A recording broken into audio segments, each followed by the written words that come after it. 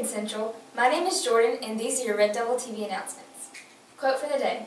If there's any kindness I can show, or any good thing I can do for any fellow being, let me do it now, as I shall not pass this way again. William Penn.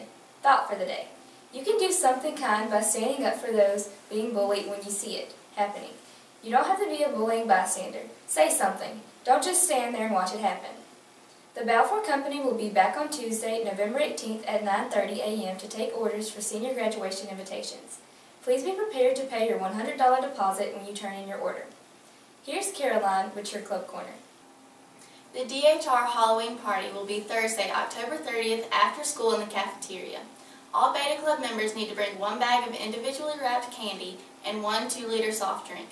Please bring these items to room 420 before October 30th. The lunchtime anime for October will be Holic. Our last showing will be on October 30th. We will be watching the English version of the show. Now here's Rayon with your sports news. Any girls interested in trying out for the Central Girls Golf Team, tryouts will be tomorrow, October 28th, Wednesday, October 29th, and Thursday, October 30th at Lakewood Golf Course, 4:30 p.m. to 6 o'clock p.m. Girls must have their own clubs to try out. If you are interested in trying out for the 2014 through 2015 baseball team, please sign up with Coach Matthews during your lunch wave. Tryouts will be held today and Tuesday evening, October 27th and the 28th at Darnell Nelson Field, beginning at 5 o'clock Eastern Time and ending at 6:30 Eastern Time. Please be sure to have your ride waiting on you. Please be sure to have a glove and the proper baseball attire to participate in tryouts. Central versus Enterprise score: Central 51, Enterprise 27. Offensive stats: rushing. Zion Webb had 3 carries for 63 yards and a touchdown.